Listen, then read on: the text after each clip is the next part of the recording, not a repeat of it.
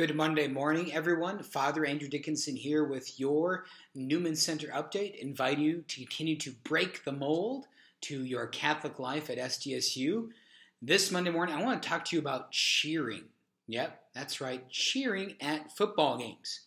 But first, a big thank you to everyone who came to the barn dance on Friday night. Great time. Over 350 people were there. Took a little video of it when I was there. I think you'll enjoy it.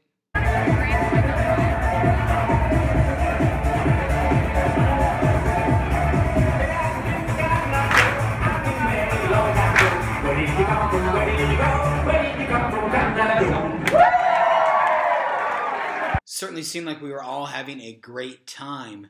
This week, I am on retreat, so our regular Mass schedule is a little different here for daily things, a little quieter here. Chapel's always open to pray. The Newman Center is always open to come in.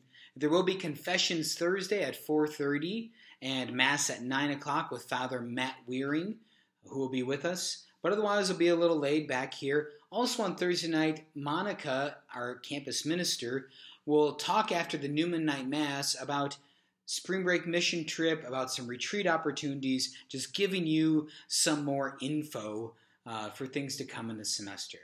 All right, I told you we would break the mold about cheering at football games.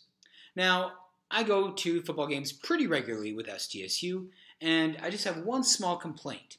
Actually, I've got two complaints. The first is, and I'm going to sound like an old man with this, don't leave early. Don't leave early. Just don't leave early. Stay. Commit. Hold out. Hold out to the end of the game. You never know what's going to happen. Whether we're blowing them out, whether we're struggling, stay to the end of the game.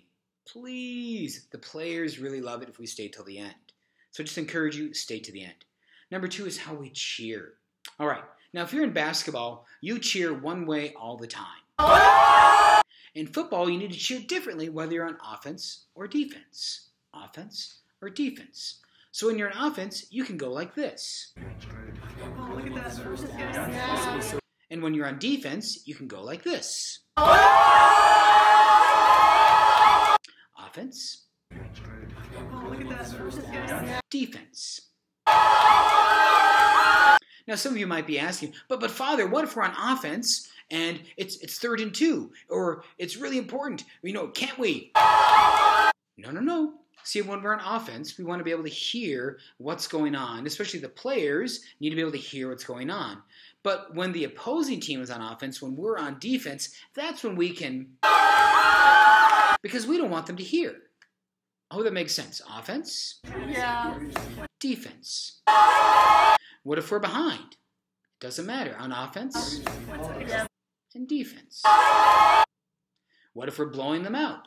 Doesn't matter. Offense, defense. All right. Well, I hope this week you can be the very best Catholic Jack you can be. I'll be praying for you while I'm on retreat and look forward to seeing you again next week. God bless you.